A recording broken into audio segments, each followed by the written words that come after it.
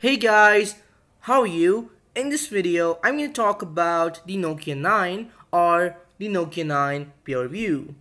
So as we know, the handset has been the subject of speculations throughout 2018 with its penta-lens camera setup. But all those speculations has so far proved to be elusive.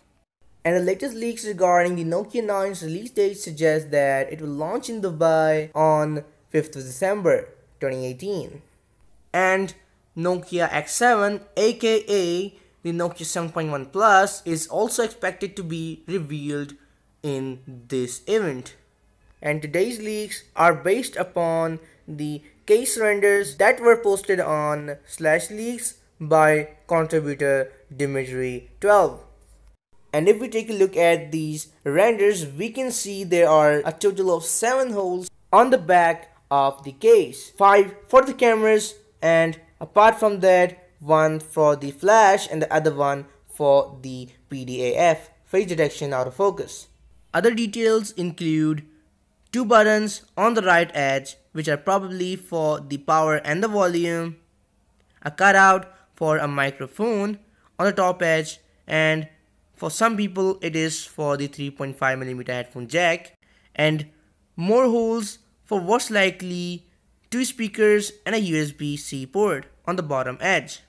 And now let's move towards the specs. So as far as the display is concerned, it is a 5.9-inch AMOLED panel with 2060 by 1440p resolution with 76% of screen to body ratio and 18.5:9 aspect ratio.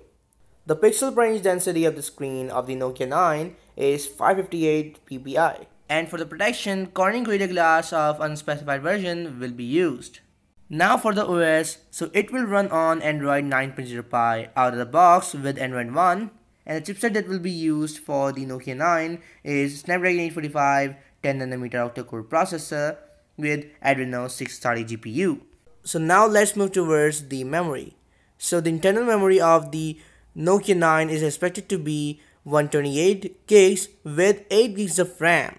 And microSD supported up to 512 GB. And Nokia 9 is also expected to feature an under-display fingerprint scanner. And as far as the battery is concerned, it is expected to feature a 4150 mAh of massive battery with USB Type-C reversible connector. Okay guys, that is all for today. Subscribe to my channel and turn on the bell notifications so that you can get notified about my future videos. I'll see you in my next video, but for now, let's call it a day.